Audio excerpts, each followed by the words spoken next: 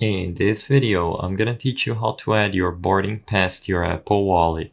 It's a very quick and easy process, so make sure to follow along. You have two main methods of adding a flight ticket or a boarding pass to your Apple Wallet.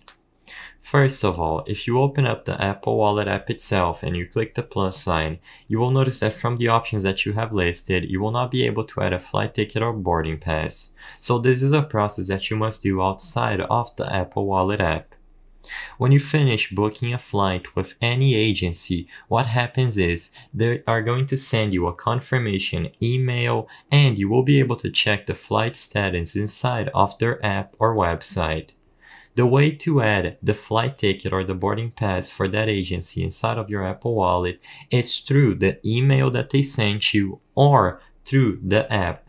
So open up the app for any flight agency and input the details about your flight. And once you check in and see the information, you will have the option listed somewhere on the flight status or flight details page.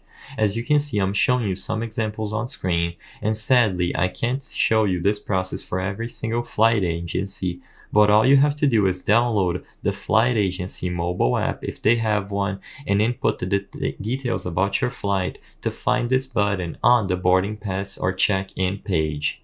Alternatively, you can open up your email and look for the email confirming your flight because sometimes it may be located in there as well. As long as you select this button, you will be redirected to the Apple Wallet app where you can add your flight or boarding pass. I hope I was able to help you on how to add a boarding pass to Apple Wallet. If this video helped you, please be sure to leave a like and subscribe for more quick and easy tips. Thank you for watching.